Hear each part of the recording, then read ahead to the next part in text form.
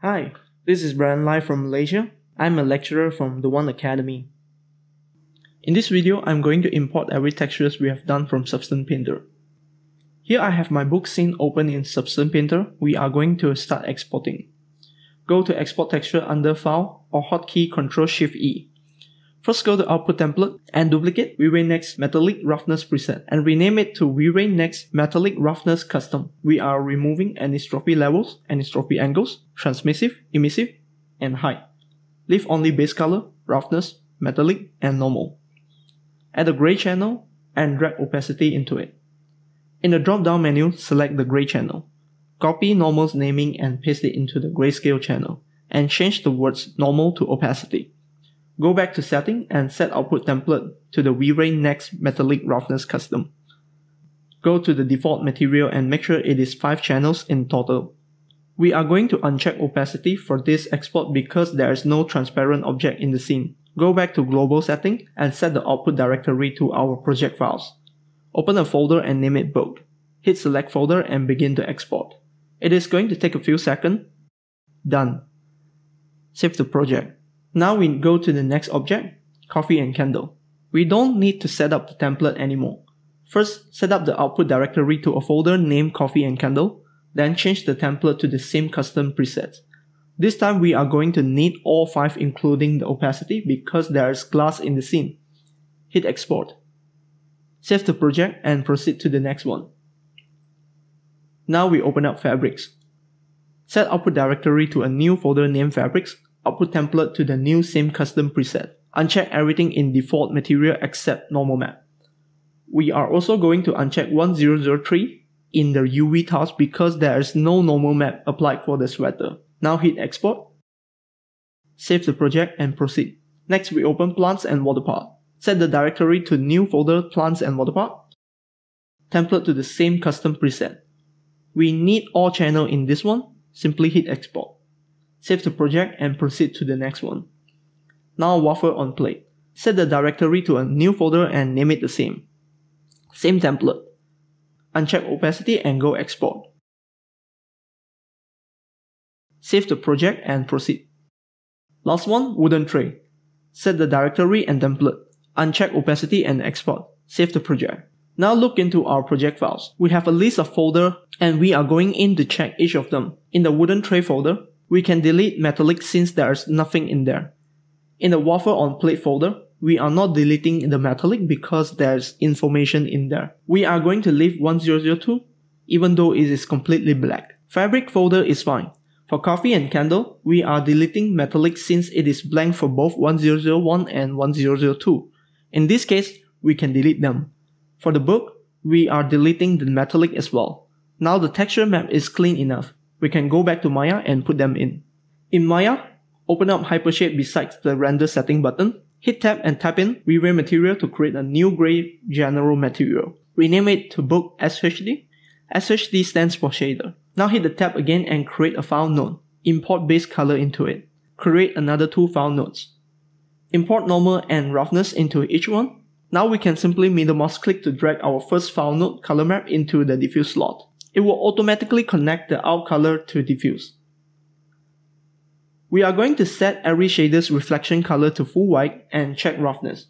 Now we can drag roughness into the slot, but this time, if you see carefully, Hypershade connects the alpha instead of out color. This is because roughness can only read one channel at a time. Our texture contains 4 channels, red, green, blue, and alpha. By default, the system is going to connect alpha when there's only one channel output. We are going to fix it manually by overwriting any channel under the out color to the reflection roughness slot. I usually use the red channel. Bear in mind, it doesn't matter which one you pick. 3 of them share the same value. Some tips here. You can combine your opacity, roughness, metallic, and bumps into one single TIFF file. Since they are all single channel map, they can be stored under RGBA channel separately. If you don't understand what I'm saying, you may stick to this simple workflow here. Now set the metallic to 0 since we deleted the map. Reflections remains black. And last, set the bump map type to normal map in tangent space. Drag the normal file node into the map slot. Now we are going to set normal map's color space to raw, as well as roughness map. The color map remains sRGB. If there's any metallic map, kindly set that to raw as well. Now we can rename this page to books. Open a new page, create a new V-Ray material and name it coffee and candle. Now we can speed things up a little by creating 4 file node streaks since we knew there's 4 channels in this one. Then set UV tiling mode to UDOM, Mari to all, because we are using UDOM workflow for this particular object. I always sort it like this: color, roughness, metallic, opacity, and normal. Now we are going to set raw color space for roughness and normal, sRGB for color and opacity. Now we can put them into the slot accordingly. Remember to set reflection color to white and check use roughness, metallic to 0 if there is no texture input. For opacity textures, we are going to check the invert under effects. This is very important because refraction needs the inverted color from the opacity map. Your model will not be transparent if you skip this step. And now we can drag opacity texture into the refraction slot. Set IOR to 1.517 to match the scientific value of glass. And last one, the normal map. Name the page coffee and candle. And we can proceed to the next one. Create a new page and name it fabrics. And create a new material. For this one, it's going to be the simplest setup. Create a file and import the normal map. Be sure to set to UDOM and color space to raw. Put it into the bump slot. And we are not going to tweak any other setting at this point. We are doing it later. Now proceed to plant and water parts. This time we need all 5 channels. Create a new material and 5 file nodes.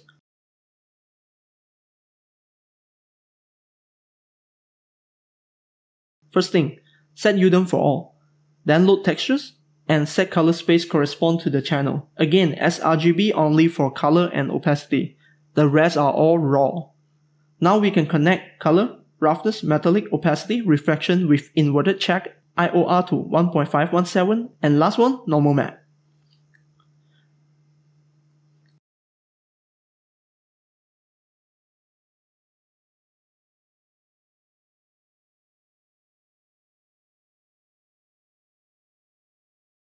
Now we can proceed to waffle on plate, create a new page, new material and 4 file nodes. I'm gonna speed up from here since the explanation was made clear.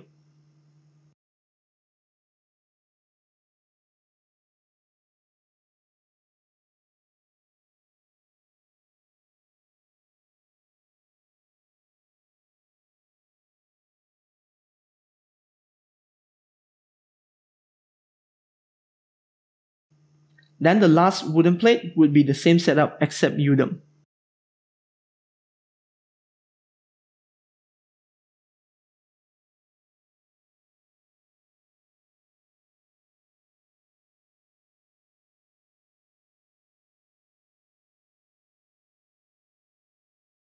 Now I'm going through all my shader networks to check things like if use roughness is checked and also reflection color is set to white. Bump map type set to normal map in tangent space except for fabric, that would be a different setup.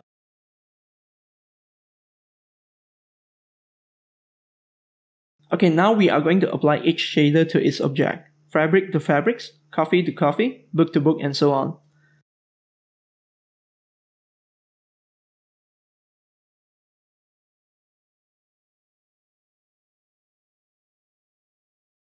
And now we can hit IPR to preview them.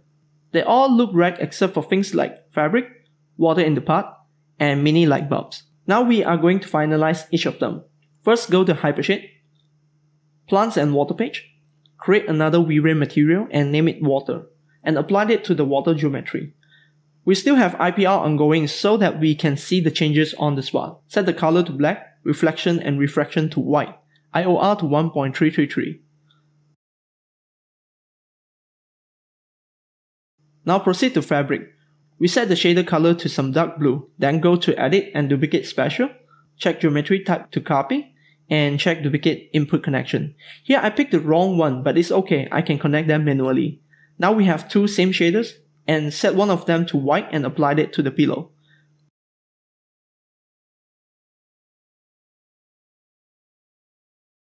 I'm going to delete the same normal map nodes. Instead, both of them should share the same normal map node. You can avoid doing this if you pick the duplicate input connection correctly. I'm going to make it slightly yellow instead of a fully white color so that it looks dirtier. The rendering is now getting much slower and expensive because we have added many texture maps. So we can set the rendering resolution to 50% to help speed up the preview. Now I'm making another shader under fabrics and name it cloth. Applied it to the sweater. Set color to peach. Now the mini bulbs. Select all the bulbs and separate the glass part and the base itself. Clean up the outliner, deleting history and so on. Now create a new shader, name it wire, apply it to the wire geometry. Create another shader for the mini bulb glass and the body. Now we have 3 shaders. Setting the body itself to white color. For glass, set color to black, reflection and refraction to white, IOR to 1.517. For wires, I want to make it look transparent, so I'm setting the color to black, reflection and refraction to white. Refraction glossiness is set to 0.6. It looks too transparent now, so I decided to duplicate the wire and make a thinner wire in it. So now I have 2 geometry for the wire, outer and inner. Create a new shader for the inner wire and set black color with some reflections, and render again. Now we can see a very nice layered wire. Instead of black, I'm changing it to gray to make it less contrast compared to the below.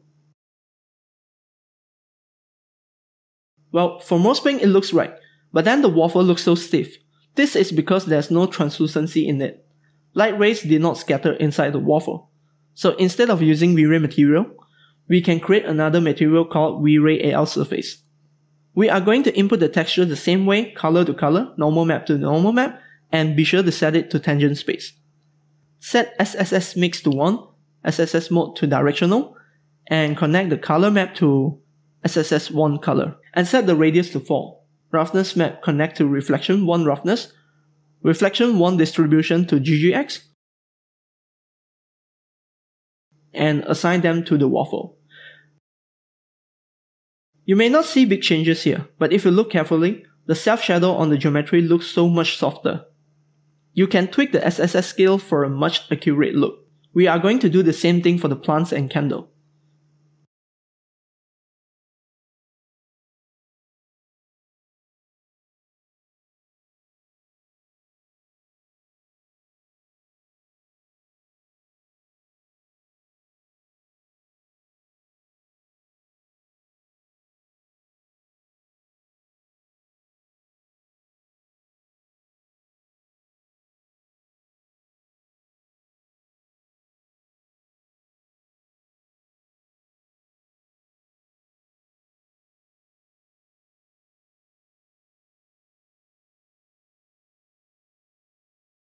Now I'm going to duplicate another shader just for the candle mount. This time I will go for duplicate input connection. Don't make the same mistake again. Rename the new duplicate shader candle mount shader. Apply it to the mesh and change the fog color to orange color. This will give us a colored glass.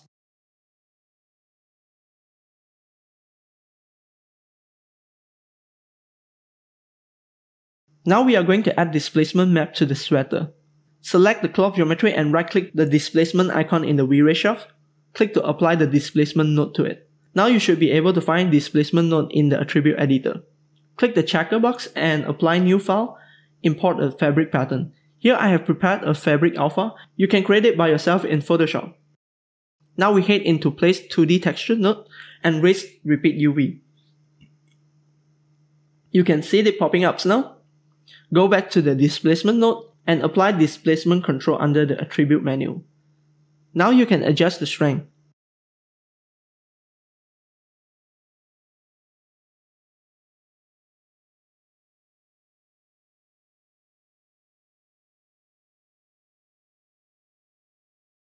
To make it look even more convincing, we can drag our displacement file node in the fabric page right beside cloth shader and create a node called color composite. Set operation to multiply and connect our fabric pattern to color B and change color A to the same color as our cloth shader. Then connect our color to the cloth shader's color slot. Now our fabric color corresponds to the displacement. Dip is darker and the bump is brighter. We are going to set factor to a lower number so that it won't appear fully black. 0.55 seems to be a good number. Now we are adding lights to these mini light bulbs. The idea is simple. Create a sphere geometry and place it in every single bulb.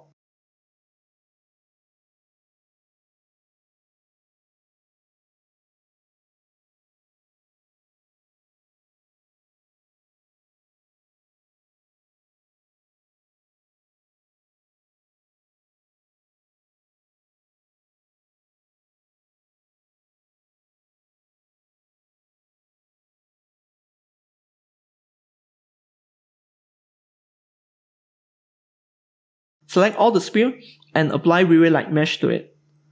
Now we can do a quick render. As you can see, it emits light now. We are going to set the units to lumen and then go to the V-Ray frame buffer and enable bloom and glare effects. Now we can play with the parameters below to get creative in the bloom shape.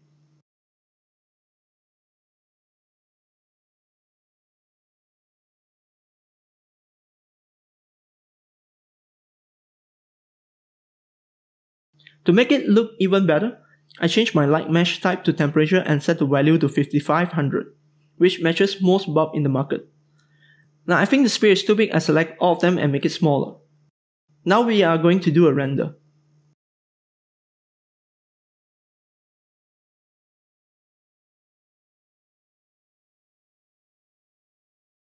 We can see how far we have gone from blocking to this. However, this is not complete yet. In the next video, we are going to discuss lighting improvement and look development. I hope you enjoyed this tutorial.